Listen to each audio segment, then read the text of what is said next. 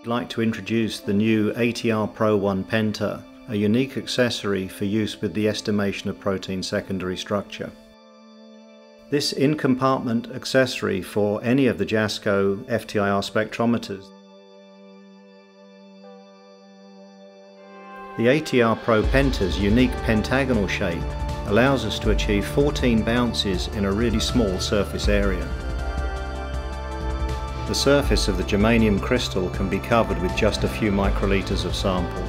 A glass cover slip is applied to the germanium crystal to prevent evaporation during measurement. Even with sample concentrations as low as 0.01 mg per ml, only a few spectra accumulations are required.